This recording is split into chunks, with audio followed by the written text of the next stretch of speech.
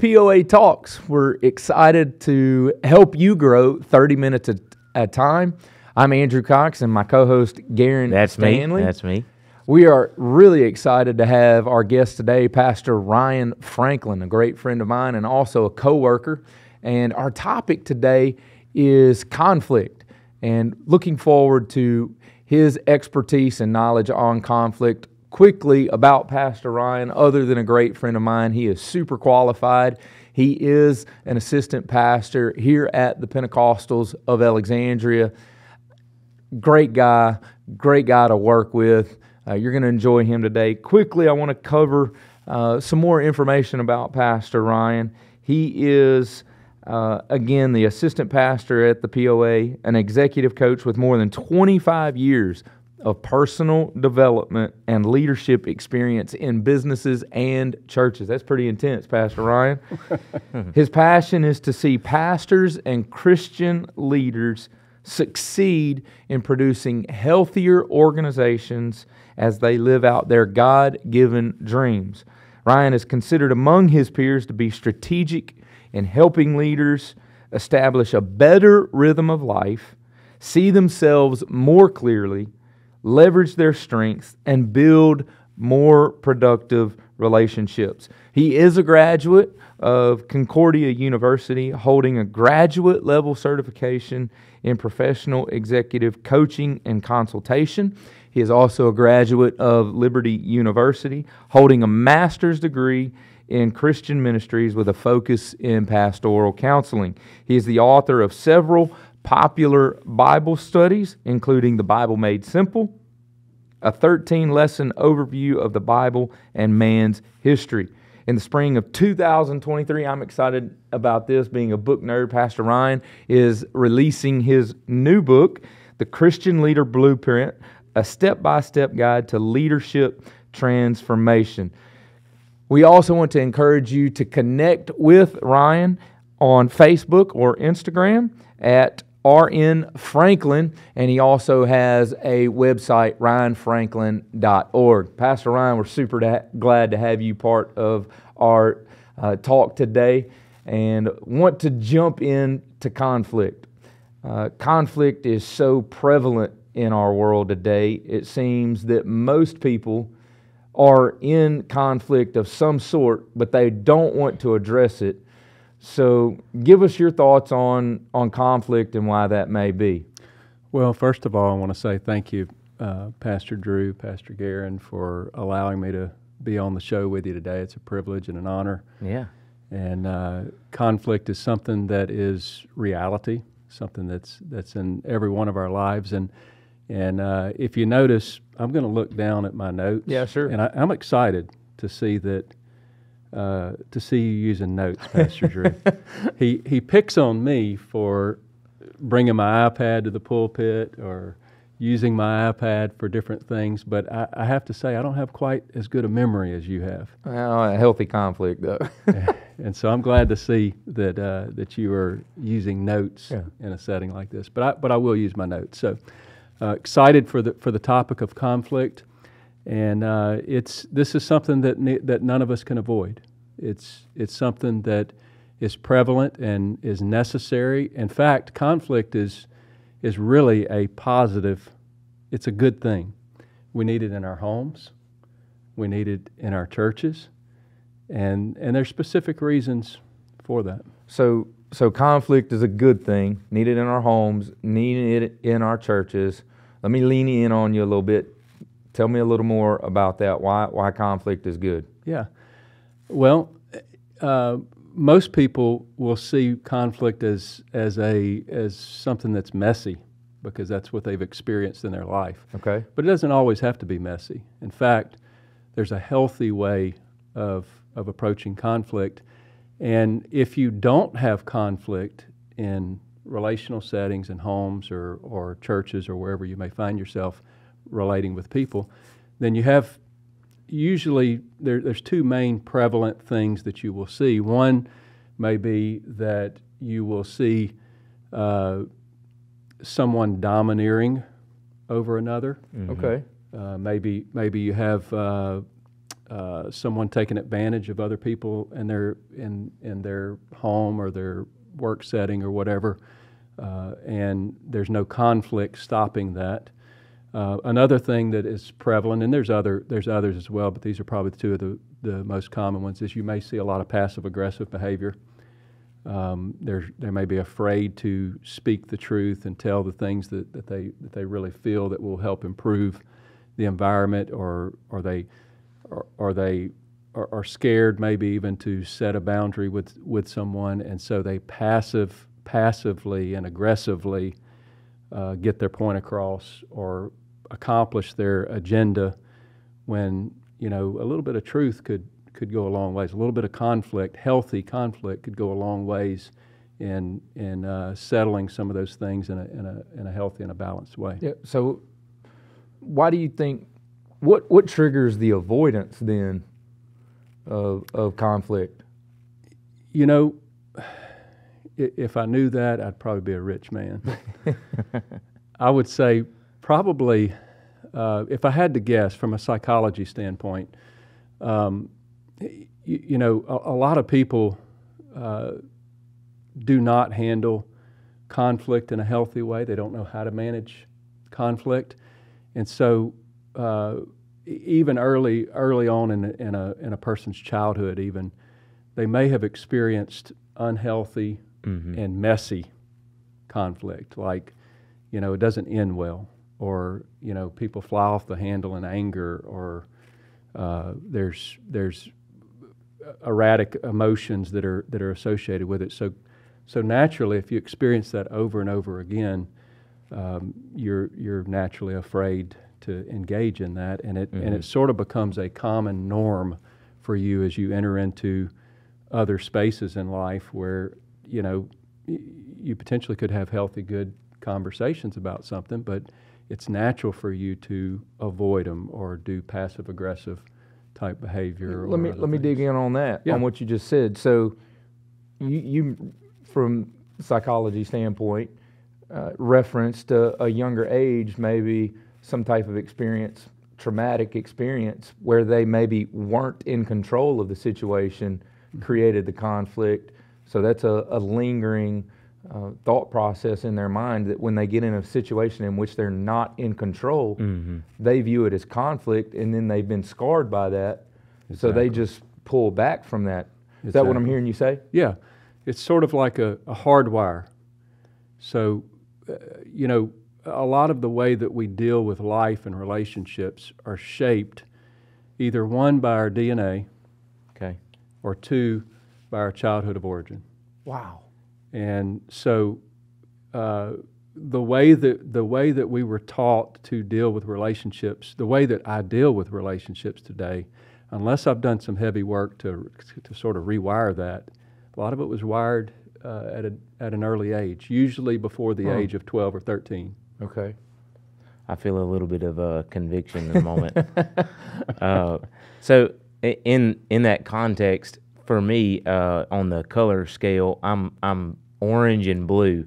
So I'm naturally very compassionate or empathetic. Yeah. And so a lot of times I don't want to address an issue, a known issue, because my personality is I don't want to hurt somebody's feelings, and I'm afraid of addressing it because I know what I'm going to say has that truth and it stings. And so I find myself naturally wanting to pull away from dealing with the conflict. And with that, what are like some consequences of not dealing with conflict in our lives? Well, and let me just bring out a little bit more of what you're saying so that we can fully understand.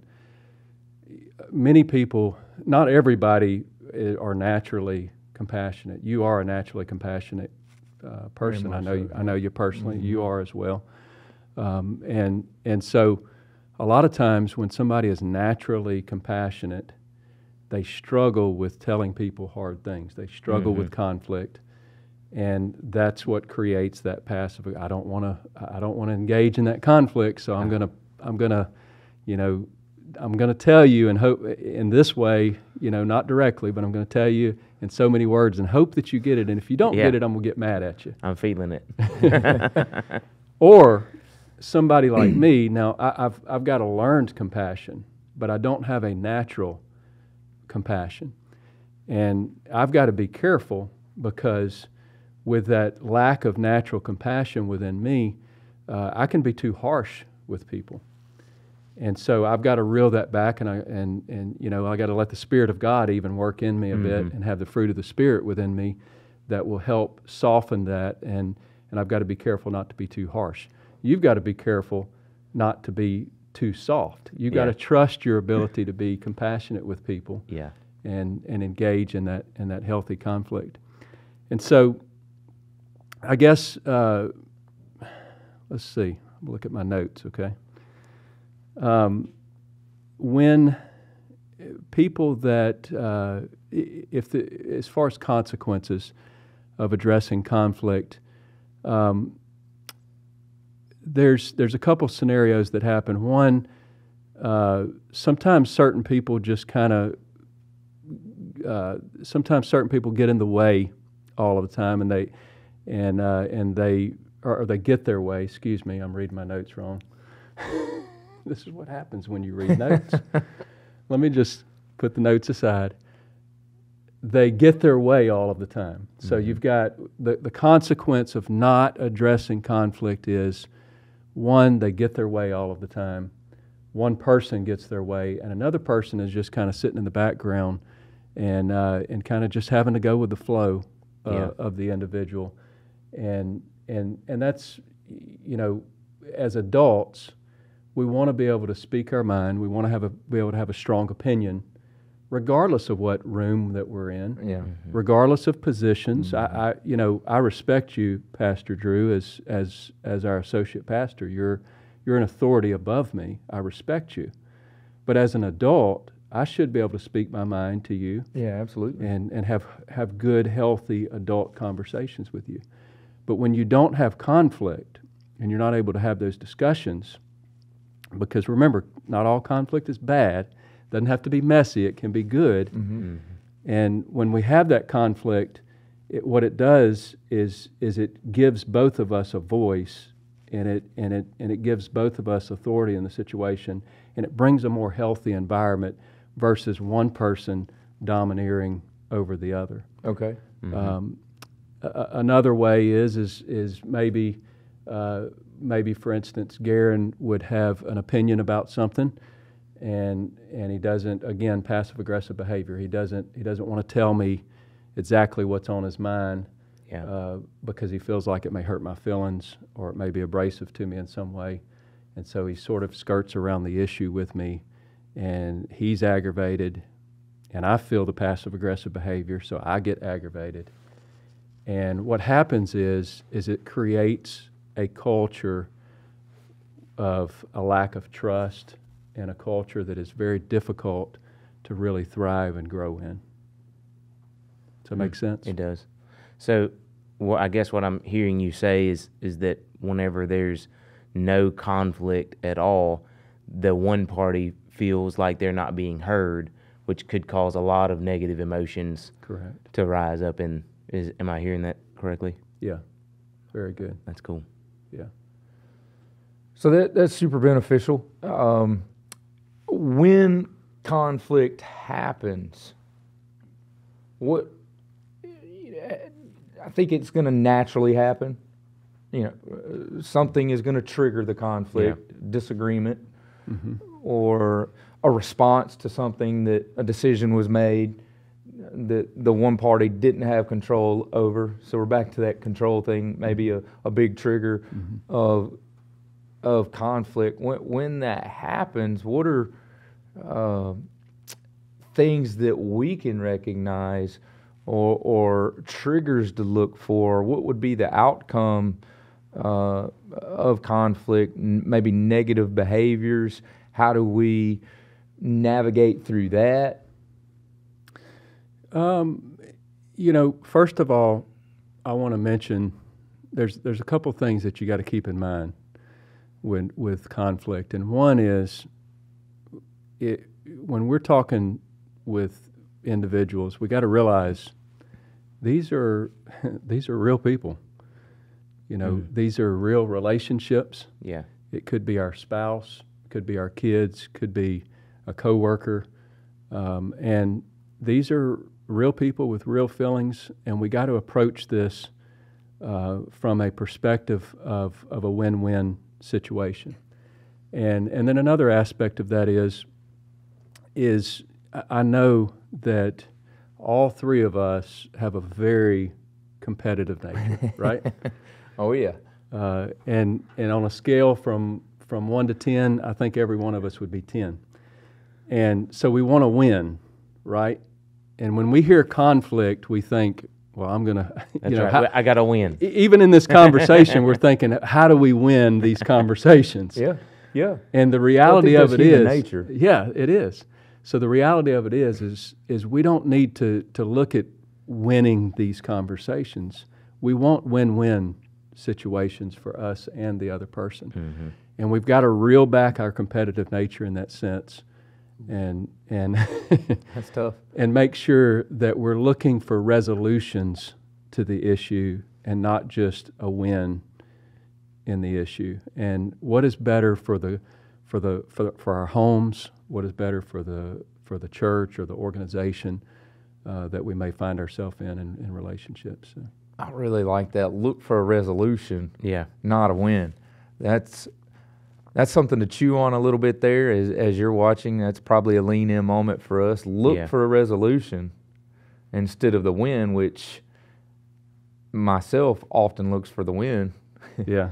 Versus the resolution. So I like the win-win. You know, that's cool. Yeah, absolutely. So, Pastor Ryan, what do we do when someone's emotions are just like all over the place? Obviously, you know, all three of us deal with people on a daily basis, and so we get a very wide variety of, we go from very unhealthy people, which is part of our job, is trying to help people get healthier, as well as dealing with lots and lots of conflict, constantly trying to navigate that in conversation, maybe with parents or other coworkers. Like, how do you know when someone's emotions are just out there, and then how do you talk sense from a position or a place of a basis, a foundation? Like, how do you talk to someone whose emotions are not on the same playing field as yours? Yeah, and I would probably, I guess to clarify your question a bit, you're thinking of somebody who is like really angry, or they're just right, or they're crying in front of you. Correct. You know, you've got some severe, erratic, even possibly emotions that are there, and you know those are hard situations to deal with. But as ministers, we do have to deal with those things at times, and you know we're with people in some of their darkest times, and with conflict in particular, you know, people get really passionate, especially those competitive people. They get really passionate about what they believe, and that's what brings that conflict in sometimes. And sometimes people get to that place. First of all, we need to understand why, and for our listeners here, the reason that people would get erratic in that situation with their emotions or out of control with their emotions primarily is because they don't feel heard. Okay. So, and they're thinking that this anger or this whatever is the solution. Is the solution to get your attention. Right. So in that case, you're not going to reason with this person, okay? You're not going to be able to talk sense into this person in that moment. Not until they come down from that emotion. Now, a person can come down from that emotion fairly quickly if you do the right thing. And the right thing is approach them with active listening. And active listening is listen to what they're telling you, because they're mad or they're angry or whatever, and they're trying to get something across to you. Listen to what they're saying and literally repeat back what they're saying. So, or or maybe pick out an emotion within, if they're not really saying a lot that you can pick out an emotion. And you know, Garen, you really look angry in this moment, and I sense that you're really upset, and You just call it out. you just call that out. So you just address it. You're not addressing it. Okay. You're calling, identify it. You're identifying it. Okay. That's it. You're identifying the emotion, and if they're saying something to you that makes sense, literally repeating it back to them helps them slow down and understand. They start feeling heard. They know that you heard what they said enough to repeat it back to them, or they know that you got their emotion that they're trying to express to them. And it may sound elementary, it may sound overly simple, and to us it would be in this moment, but to a person who is, their emotions are just way out there, it's not. And that's really the only thing that's going to draw that person, that individual down. That is so good. And it doesn't take long. So once they feel heard, a lot of times they're going to come down. They're going to, you know, the adrenaline's going to drop, and the tempo of the room is going to drop a bit, and they're going to be able to talk. You're going to begin to be able to talk talk through some things, or talk some sense into them in some form or fashion, or even empathize with them and help them through the issue. If it's conflict and things that you need to get across to the person, you know, at that point you're able to move into that. But if their emotion is out of control, there's no way you're going to get anything across to them, any reason or anything like that, until they come down from that particular emotion. Sounds like a really good thing to apply in parenting as well. Yeah, I have a 2-year-old that I can practice that. I'm trying on. this tonight. Yeah. Speaking of practice, so we kind of understand to a degree why conflict happens.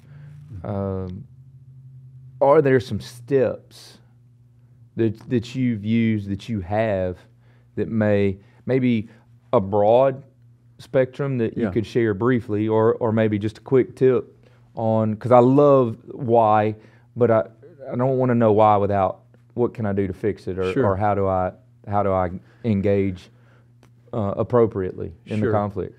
And I would say that I've got something here that I prepared that I'll go through. This is an 8-step conflict resolution method by Dr. John Townsend. Phenomenal stuff. He's the guy that wrote all the Boundaries books. Okay. But this is an 8-step conflict resolution, but it works with any hard conversations that you have to have. So maybe you're delegating something to somebody that you know is going to be difficult for them to take. You know, they may not want to take it on, but you know you need to delegate this, and so this is an approach you can do. Maybe it is truly conflict. You're having to work through something, or maybe you're having to address somebody that reports to you in ministry or whatever, and address something difficult. This is an 8-step. I can scroll down here and get to it. It's an 8-step method that I have found to work 100% of the time. Oh, wow. Now there's lots of methods out there. There's lots of good ways of handling this, but I have used this a million times, and it works every single time. I'm in. So I'm listening. 8 steps. Number 1, give grace. Okay. And so, in a very short form, about 30 seconds, communicate acceptance to the person, validate them in the moment, tell them how much you love them, tell them the good things that you appreciate about them. Don't draw it on and on and on, but about 30 seconds, you know, you're communicating something to them. And what that does is, the psychology behind that is it sort of kills the judge in them. Okay. So everybody's got a judge in them. You don't want to be told something that you have to do or that's hard news to hear. So this kind of kills the judge in them. You're preparing them for the truth, and they may even realize that you're preparing them for some hard news. Yet it still works, because if you have trust with them and they trust you, and they trust what you're saying is true, it still works. And then the second thing, number 2, is give truth. So again, don't belabor this. This is where a lot of people get in trouble when they're doing conflict, is they go on and on about the truth, and they're kind of skirting around it, and they You try never to clean paint the it. dishes. You never pick up. So this, yeah. So this is getting straight forward. This is the problem, or this is the whatever I want you to do, or this is whatever the truth is. You got to state it. State the hard news quickly, and don't belabor it. Okay. Number 3 is own part of the problem. So here's my contribution to the problem. If you're talking about conflict, there's always something within that you can own. Maybe you didn't address it quick enough. Maybe you could have addressed it sooner. Maybe you weren't as clear with the instructions that you could have been. Mm-hmm. And so figure out something. You can figure out something. You're not perfect. And so you can figure out something that you can own in this issue. And that just shows the individual that you're not just domineering over them. You're taking some responsibility in You're this not just casting blame. Exactly. You're looking for the resolution, not the win. Exactly. Yep. Yes. And then step 4, give them a chance to talk. You're basically giving them a day in court. You know, they give what's on their mind. You're allowing them to express their perspective on it. You're hearing them out. And a lot of times that's truly really important for somebody to come to an acceptance with the conflict that or the change that you're about to present to them, is that you give them that chance to feel heard. And also you have to keep in mind that there's a possibility that you may learn something. Yeah. If you truly let them talk and you truly listen to them, you may learn a different perspective that may change your mind in this thing, and that's really important. But the most important thing in that aspect is just that they feel heard. And then the 5th thing is to request a win-win change. Again, this is not about me. This is about a resolution to the circumstances. So you want to present a solution that is best for the home, or best for the church or the organization in which we want everybody to win. You want everybody to win. You want that person that you're talking to win, and then you to win as well. And so you request the change in sort of a win-win situation. And then the 6th step is state the consequences. If you've had to address this before or multiple times, and they are still not doing what's necessary to move forward, you have to state a consequence and something that you're willing to stand behind. Maybe that's if it's a work setting, maybe that's writing them up, or maybe it's I'm going to have to if you are not able to fulfill this particular thing, I may have to move someone else into this role or this position. Yeah.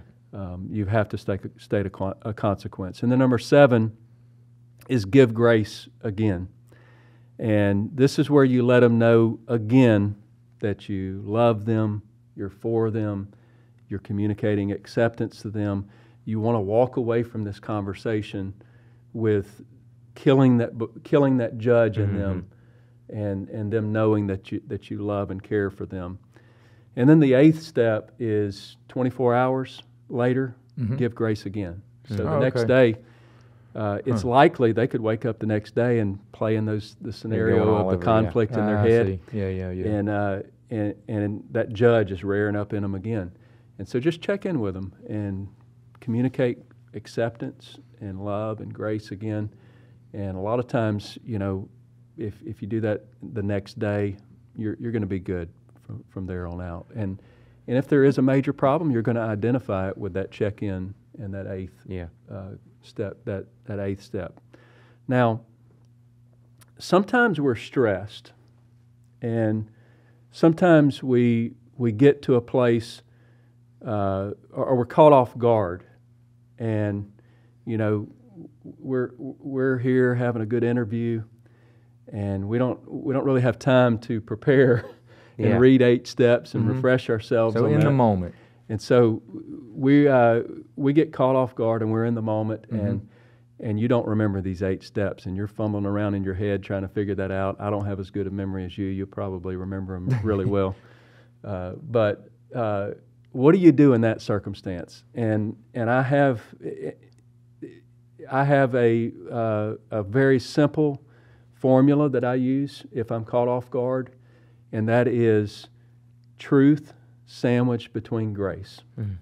Truth sandwiched between grace. Okay. Truth sandwiched between grace. So communicate grace. You're killing the judge in them. Communicate the truth. Very simply. Don't belabor it. Short form, what the truth is, and then grace again. So if I can't remember all of those other steps of Grace, truth, grace. Exactly. Yeah. Your natural instinct is going to kick in the middle of that. But if you can remember grace, truth, and grace, that's truth sandwiched between grace. Then you likely will have a good conflict resolution with someone, or a good if you're having a tough conversation in the immediacy of the moment, you're likely to have a good outcome if you just remember grace, truth, and grace. And here's the psychology behind that. Grace only is not going to produce change. You're gonna leave your organization is going to be immature if you're just a grace only kind of a person. Your relationships are going to be immature. Truth only is going to be too harsh, and it's going to get messy quick.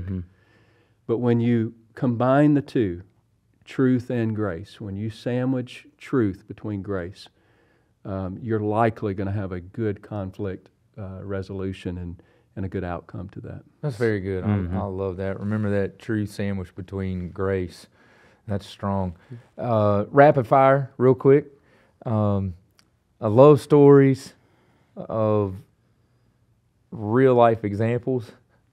And for our audience, I've heard one side of this story, so I'm anxious to hear Ryan's side of this story. Pastor Ryan, why don't you share how you used your 100% method to navigate some conflict with our host, Garen Stanley here. This is only 50% of the story. So. They have, from what I understand, they have a great story on conflict. Rapid fire. Tell us about that real quick. I'm assuming you're talking about the Dairy Queen. I'm talking about the Dairy Queen story. Folks, he left me at Dairy Queen. I mean, who leaves their friend at Dairy Queen? Okay. So give us the 60-second version on that. So how old were we? I was, I think, 17 or 18. So that was 12, 13 years ago. Mm-hmm. We had gotten together, started meeting a few times, and I was mentoring you. It was very immature. Very quote immature. unquote mentoring you in my immaturity, and we would meet at Dairy Queen, and Reese's Blizzard. Chocolate chip cookie dough. So good. And a sugar-free dilly bar. Oh yeah. And so we would meet and we would talk about a book or something, various things of life, and I think if I remember correctly, you were late one week, and then the next time we were going to meet, you were late again. Yeah. And this time it kind of extended a little bit. It did. And so I think it was like maybe 30 minutes past our meeting time. Yeah. And so I just left. That's awesome. I was not waiting anymore. No, you weren't. And I think, and I really think, looking back, that was probably a reasonable thing that I just left after 30 minutes. Yeah. But you were so a that bit was shocked. the truth I was still side coming. of it. I was still coming. He was still coming, even after 30 minutes. I was still on the way, man. He was shocked that I would have left after 30 minutes of waiting on him. I was on the way. Awesome. And here's where it goes downhill, though, because as we were having the conflict resolution in the story, Yeah, we worked through the grace, man. I was not so versed on the John Townsend method of conflict resolution. I was the test dummy. And if I remember correctly, I don't know how all this went down, but ultimately I ended up calling you a bucket of holes. Bucket full of holes. He said, I'm not going to waste my time investing in buckets full of holes. And I said, And that's the story I heard. yeah. And so, folks, let me tell you, this is an example of no compassion. And So plenty of truth, no grace. all truth and no grace. And that's where I was at that time, and absolutely wrong. I should have never done that. In fact, I didn't specifically call you a bucket of holes. I passive aggressively called you I picked it a up. bucket of holes, but he picked it up, and that was a very funny story. But I've learned a lot since then. So have I. I'm on time. I'm on time now. I don't think you ever missed another didn't. appointment. We survived that. Our relationship survived it, surprisingly. Yep. And he learned a lesson and was never late. Later on in life, I learned a lesson and realized that I've got to sandwich that truth between grace and a lot better outcomes can happen. But thankfully, we made it through that one. Folks, he writes a book now. I mean, so come on. So obviously, as we start winding down, I just wanted to ask you, can you give like the listeners and viewers a sneak preview of what's in the book to come? Yeah, absolutely. Thank you for asking. That is, it's the Christian Leader Blueprint, and I've got a short guide on my website right now. It's sort of a short version of the Christian Leader Blueprint that you can go on my website, ryanfranklin.org, and you can download that short guide, and it kind of gives an overview of what the book would be. The book will actually go into each one of the principles in depth, and there's 4 main parts of the book. And that is to establish a better rhythm of life, to see yourself more clearly, to leverage your strengths, and to build more productive relationships. And that's what it's all about. Right. That's what conflict resolution is about. That's what, if we have a healthy rhythm of life, it's going to help us with our relationships. If we see ourselves more clearly, it's going to help us with our relationships. If we leverage our strengths effectively, it's going to help. But ultimately, these principles are intended to help you become a more effective leader, obviously, but also to enjoy leadership. Relationship issues, conflict in particular, is something that makes leadership tough. Mm-hmm. And when, in a day and age that we live in, when anxiety is high, stress is high, you know, I don't know about you guys, but that's when the worst of me comes out, when I'm stressed and when I'm tired. Sure, yeah. And so these are principles in this book that will help a leader grow in these particular areas of their life and sort of soften those things so that they are more effective with leadership relationships. That's awesome. Well, Pastor Ryan, thanks so much for being with us today. Your time's very valuable to us, so thank you. One final question, Batman or Superman? You know, I thought about that, and I could care less about either one of them. But from a principle base, I would say Superman, just from the sheer fact of I like the fact that he doesn't wear a mask, and I think it's really important that we all. Okay. You went deep on us. Okay. It's really important that we all show our true face. Okay. And so I'm going to say Superman. All right, Superman, good deal. Well, thanks so much for being part of our conversation today here at POA Talks. Again, check out ryanfranklin.org. All of his information is there, his podcast information, the studies that he's done, the new book that's coming out in the early spring, all of that is there. If you enjoyed today, please like, please share, please subscribe. We look forward to seeing you next month on POA Talk.